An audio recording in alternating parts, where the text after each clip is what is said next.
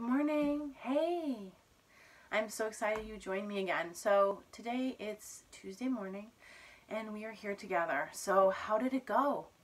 How was it yesterday? How do you feel? What are some successes or challenges that came up from working from home, from homeschooling your child? I want to hear from you. So thanks everybody for joining the Facebook Live. I think it was helpful.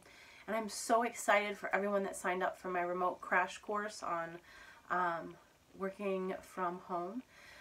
So I just want to thank you for all the support, and I want to tell you again that I'm here for you.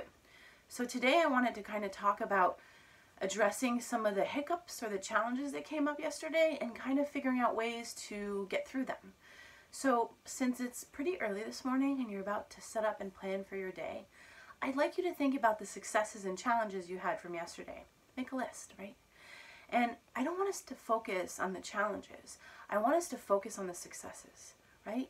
So through my training, especially when I work a lot with corporate, I like to focus on strength-based training.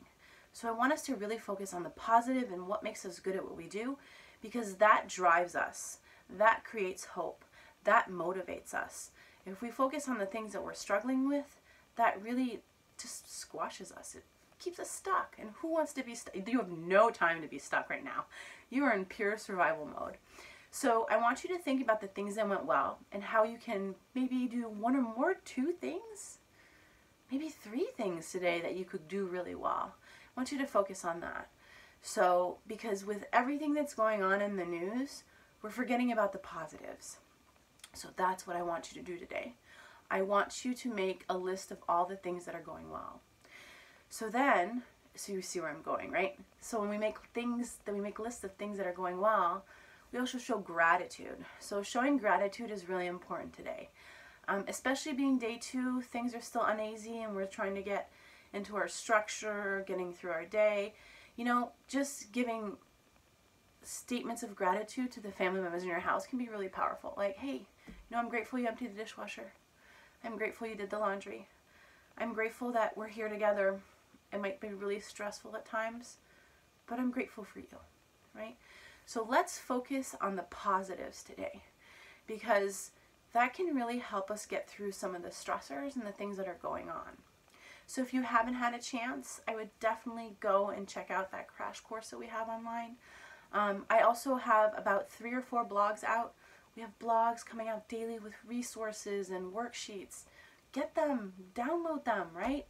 I want to be here for you, and I also want to give you as much as I can. So with that, just do me a favor today and do your homework. Give me 5 things that you're grateful for and share with your family, and you'll see it kind of makes a difference, especially when we have a sense of like everything's going wrong. If we can focus on that one thing that's going right, it can change the way we perceive our day, and that can change everything, because our thoughts drive our behaviors, but what drives our thoughts are our emotions. So as we go more and more through this together, I'm going to go to the deep core of social emotional learning and emotional intelligence, because those are the tools that we need when we're working with our tweens or teens or children, is to be able to identify the emotion, so emotional literacy, and then address them in a different way, different perception, so that we can have the behaviors and the outcomes that are positive and that puts everyone in a better place. Now that's a lot of jargon I just threw at you, but I just wanted to start with kind of showing you where I'm going, right? I want to be able to help you work through some of the conflict and the stuff that might happen, because, you know, being a bully teacher for 12 years, I've seen all of the different negative emotions. And I also want to prep you with the tools that you need for online behaviors. Your kids are going to be a ton online right now through gaming, social media apps.